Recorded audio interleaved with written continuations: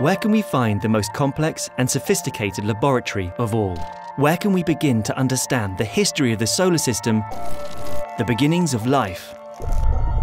Study how materials behave in extreme environments with pressures of 1 million atmospheres and temperatures hotter than the surface of the Sun. This laboratory is our planet, Earth. We are only just beginning to untangle the hugely complex web of physical and chemical interactions that link the interior of this planet to the biosphere, the atmosphere, and to us. So there's really no substitute for actually coming out into the field and seeing what these rocks look like, because it's the observations we make that help us develop an understanding of how this planet works. What happens when ice at the pole melts or when CO2 levels rise? We really need to understand the history of our planet to be able to predict our future. The spirit of wanting to know why, and to take nothing but evidence in what you see, in the objects, in the animals, in the anatomy, and in the rocks and in the plants. That's where you find the answer to the questions. As an earth science student in Cambridge, we'll be teaching you not just the things we know already about the Earth, but training you to discover all of the things that we don't know.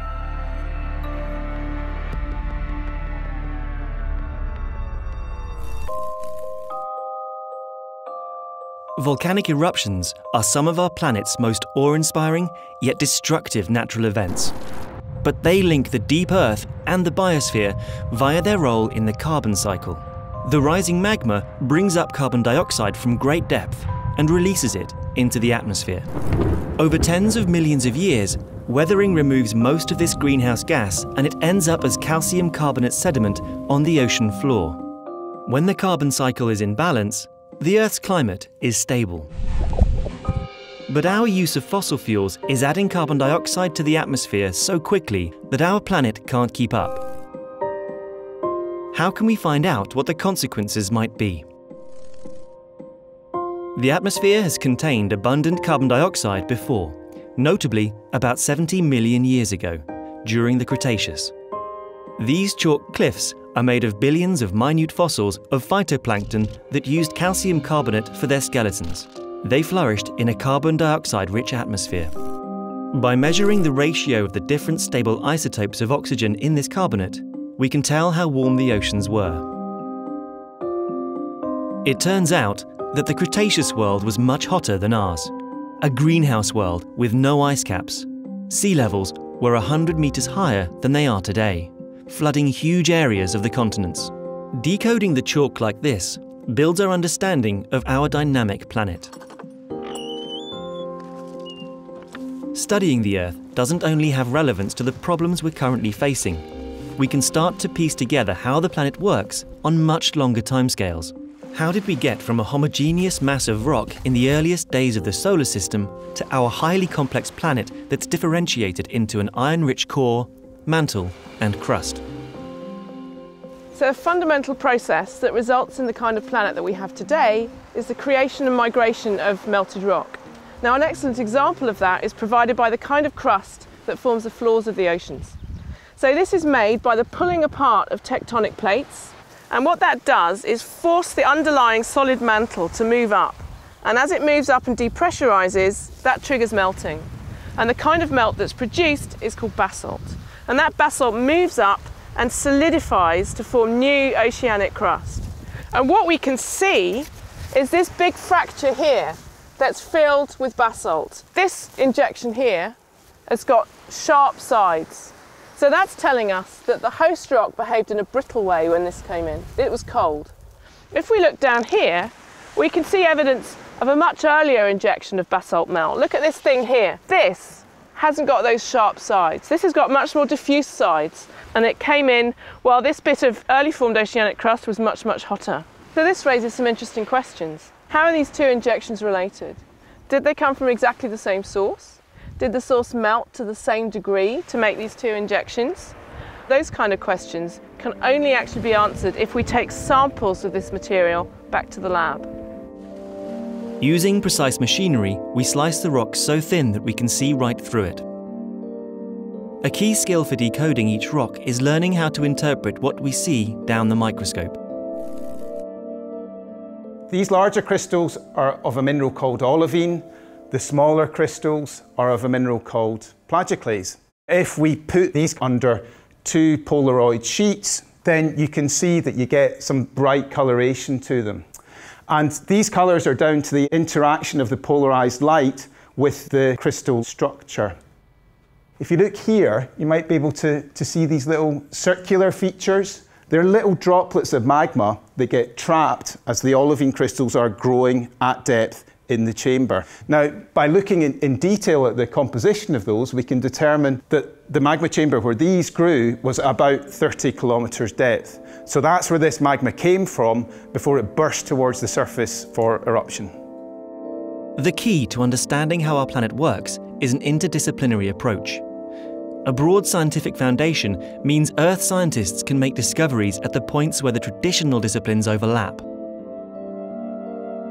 These days, the natural sciences are becoming more and more and more one. And that is a very good thing.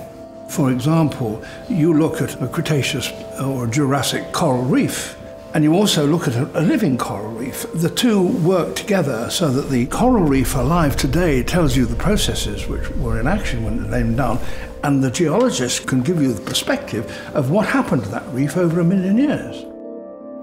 What I love about being an undergrad in the Earth Sciences department is you get to use really advanced technology in your degree. This is an electron microprobe. It fires a beam of electrons at the thin section and measures the X-rays that are produced. By measuring the energies of those X-rays, you can work out the composition of the minerals in your rock and therefore work out where the magma came from. The main starting point for any Earth scientist is observation. We apply our understanding of physics, chemistry and biology to connect clues and reveal patterns that we can use to build up a hypothesis. This is really the only way to go if we want to find out about the far past, when there's nothing we can use for direct comparison. For instance, there's been nothing on Earth like this Tyrannosaurus rex for 68 million years. What were these animals really like? Detailed observations provide the key. It's really clear that a skull like this is that of a huge, powerful predator. I mean, these huge spaces here behind the eye are for enormous jaw muscles. Those jaw muscles are going to be clamping these jaws together, and they're equipped with these huge, sharp teeth.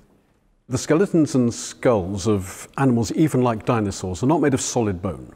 They're rather intricate three-dimensional structures with holes in various places. The question is why? One way of investigating that is to actually take a scanner and take a three-dimensional image of a skull and then try and deduce from that the way in which the bone is organized and the way in which that can transmit stresses and strains during the lifetime of the individual. One rather interesting thing that's popped out of investigating this skull is that there are peculiar little puncture marks.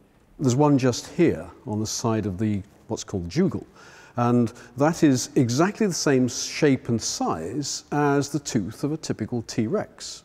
That's an example of actually these T-Rexes fighting. And the fact that it's healed over means that it wasn't a fatal wound. The animal has actually recovered from that injury and gone on to carry on its way of life. That's amazing. It's just sort of just a little hint of what happened in the life of a T-Rex 68 million years ago. This detective work doesn't just apply to the forensics of how ancient animals lived and died. We use the same data interrogation approach to build a picture of those parts of our planet that will always be inaccessible to direct observation. There's no way we will ever get to sample the Earth's core, but what we can do is listen to our planet. Whenever there's a big earthquake, the Earth will ring like a bell, and we can listen to this like a musical instrument. And the strength and the sense of these vibrations tells us about the rock which they've passed through, and so we can build up a picture of our planet. Another way of finding out more about the Earth's core is to look at meteorites. For my final year undergrad project, I'm looking at iron meteorites. These are fragments of early planets which were smashed to pieces 4.5 billion years ago. We think these metal fragments are similar to the Earth's core. They contain changes in chemistry and magnetism on a nanometer scale, and this might hold secrets into how the cores of early planets formed. In order to see such tiny features clearly and to decode the record left in the meteorites, we need a specific instrument called a synchrotron. At the Berlin Synchrotron in Germany, electrons are accelerated close to the speed of light around a circular path. As they accelerate, they emit an intense beam of X-rays that allows us to probe the chemical and magnetic makeup of the meteorite at the nanometer scale. The earliest geologists had to rely only on what they could see in the field. Today, we can combine our field observations with a huge range of sophisticated techniques, encompassing cutting-edge developments across the whole range of scientific disciplines. It used to be said that the best geologist was the person who'd seen the most rocks. Even with all the new ways of observing the Earth, there's still some truth in that. So we make it a priority to bring our students into the field and to teach them how to observe rocks and to interpret them. I really enjoy the trips that we go on. You get to spend all day in the field and then socialising in the evenings. It means you're on first name terms with your lecturers and your supervisors, which is really nice.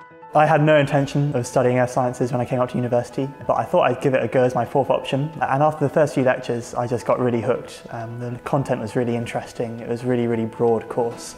And I just wanted to keep on coming back to find out more. Earth science graduates are actually some of the most employable students at the university. The undergraduate course provides a skill base in numerical and analytical techniques, as well as problem solving. And it means that we're attractive to the mining and oil industries, but also to things like the government, the civil service, and even things like journalism and science communication and publishing. If you're considering earth sciences at Cambridge, you will have done science already at school. And what you'll do here is learn to take the science that you know and apply it in new and interesting ways to try and tackle problems that you won't have even considered before, such as, how did the solar system form, how did the Earth itself form, and how has it developed over the last 4.5 billion years. The great thing about Cambridge, as far as I was concerned, was it opened shutters on the world. I looked through windows and saw vistas that I didn't know even existed. There was a university lecturer here called Dr. Bulmer, and Dr. Bulmer was working on things called graptolites, which I'd never seen before in my life. And he allowed me to look down his microscope and see that these fretsaw blades, in fact, were little sockets, and that there were coelenterids, there were little tiny coral polyps, sort of things, which were living along these graptolites. Suddenly, huge vista opens. The Earth Sciences course at Cambridge will introduce you to exciting problems ranging from the atomic scale right up to the scale of plate tectonics. We'll give you the skills to tackle them and begin to make a real impact in the scientific world. If you've already got your place to read natural sciences at Cambridge, or are considering whether to apply here, you might be wondering which subjects to choose for your first year. Earth Sciences provides the opportunity to apply your primary interest in physics, chemistry or biology to some of the most challenging and important scientific problems in the greatest laboratory of all.